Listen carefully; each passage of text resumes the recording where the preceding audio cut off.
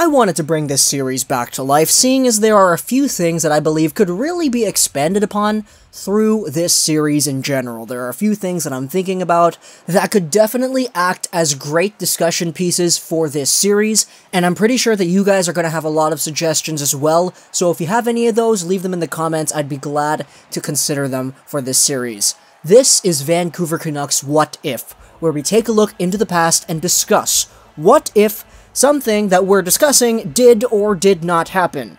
In the previous cases, we've talked about what if Roberto Luongo started over Eddie Lack at the Heritage Classic. What if Aaron Rome never did that thing in Game 3, which we shall not talk about. What if the Canucks never drafted Jake Virtanen? Things like that. In this video, we're going to be asking the question, what if the Vancouver Canucks never signed Ryan Miller? Miller is definitely the best goaltender we've had post-Luongo. You can say it was Eddie Lack, you could say Markstrom, but let's face it, nobody's saying Markstrom, and Eddie Lack was hot at times, but overall, as a complete package of a goaltender, you'd probably say Miller was better. Just for some backstory, the Vancouver Canucks traded Roberto Luongo near the end of the 2014 season. And going into 2014-15, we wanted a veteran goaltender. So we signed former Vezina-winning Olympic silver medalist Ryan Miller to a 3-year contract. And as he played his contract out, he would battle Eddie Lack, Jacob Markstrom at times, mostly Eddie Lack, for starting positions, and the ability to start in the playoffs, per se.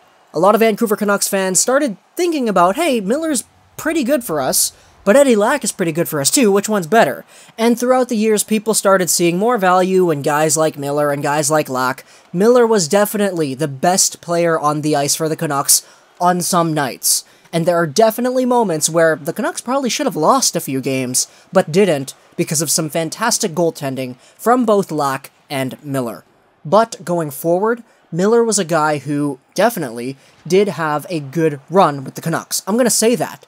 He played 150 games with the Vancouver Canucks, 64 wins and 68 losses, with 16 overtime shootout losses as well. Of course, that's negative, that's not really that good, but at the same time, if you were living through these years as a Canucks fan watching this go down, you'd understand that he was honestly good. And Miller was definitely one of the better Canucks players that we've had. In Miller's first season with the Vancouver Canucks, 14-15, this is when we made the playoffs. He played 45 games, and he won 29 of them. 15 of his games were lost, and one of them was a shootout or overtime loss. Miller in his first year was legitimately good, and the rest of the team was legitimately good as well. The Sedins and Verbata and all that, Bo Horvat's rookie year, making the playoffs and losing in the first round, Miller actually not even playing the majority of the playoffs, seeing as Eddie Lack started a few of those games. But going into 15-16 and 16-17, Miller was definitely negative. 35 total wins and 68 total losses from the last 2 years of his deal. And it's incredible because a lot of Vancouver Canucks fans throughout those 2 years would definitely say that Miller stole us the victory on some of those nights. And I remember a lot of people in particular during this span of time, me included, we would all talk about how Miller legitimately gave us the chance to win. The only reason we got to overtime, or the only reason we snuck away with a 1-goal lead was because Miller was on his game. And by the time Miller was done with the Canucks, I was sitting here thinking, yeah, no, he was good. He had a good run with us. And I remember at the beginning of a few of these seasons, people would talk about, oh yeah, the Canucks goaltending tandem is bad, Markstrom, Lack, and Miller. Miller was legitimately good. And there were some nights where he did let in a few because he's playing in front of the Vancouver Canucks, but there were other nights where he totally stole the show, and I think anybody who's denying that didn't have a good enough sample size of watching the games, because Miller, in general, throughout his 3 years for the Vancouver Canucks, was good. Despite what the numbers say, despite his win-loss record and what have you, he was a good goaltender. And so that's why, if the Vancouver Canucks did not sign Ryan Miller, I think we would be much further into our rebuild, into Team Tank. Who knows?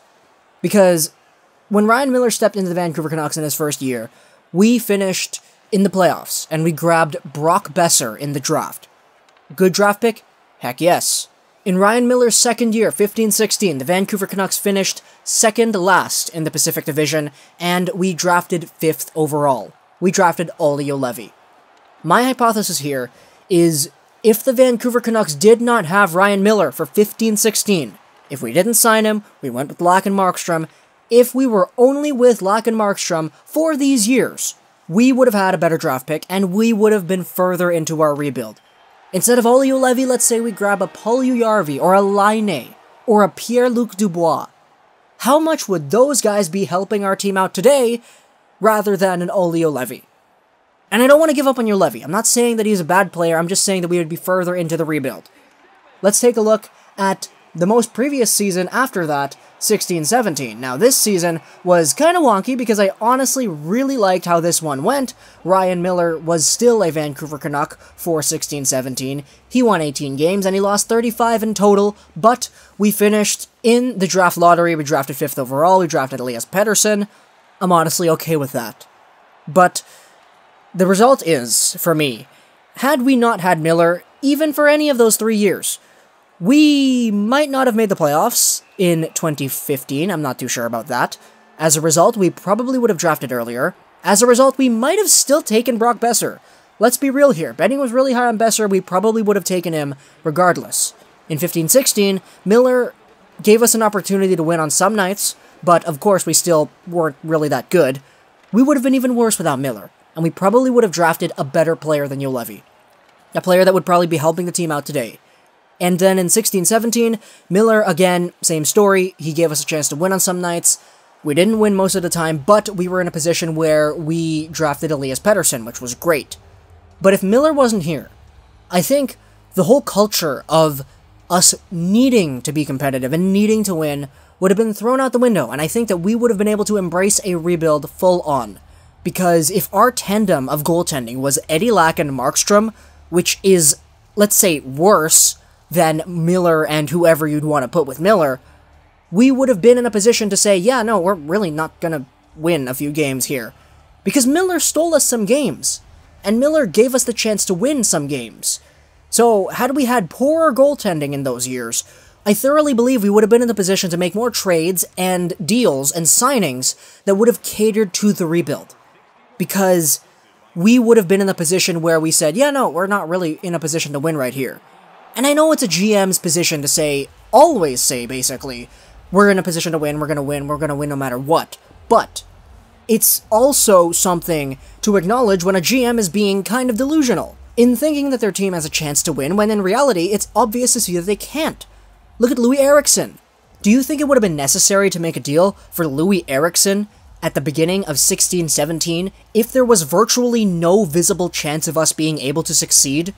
Because at the end of 2016, even though we did have a really bad season and we had a high draft pick, we still had foundational pieces that we thought allowed us to win.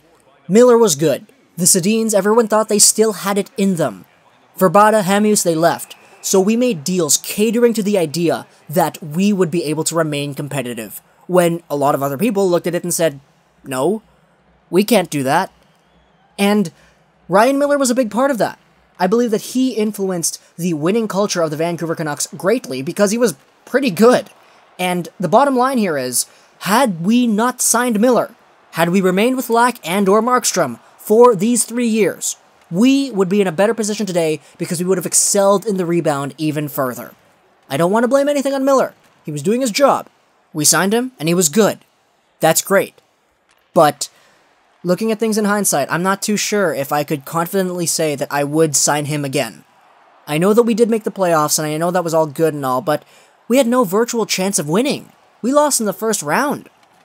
And I acknowledge that Miller has been a fantastic goalie for the Canucks, and all the numbers, they're not really that good, but anybody who is watching Ryan Miller in his 3 years here would know that he was legitimately a good player. Even Markstrom was good at some times. As for Eddie Lack, he was hot at a really good selection of moments, but overall, I think that Miller was the best goaltender that we had post-Roberto Luongo.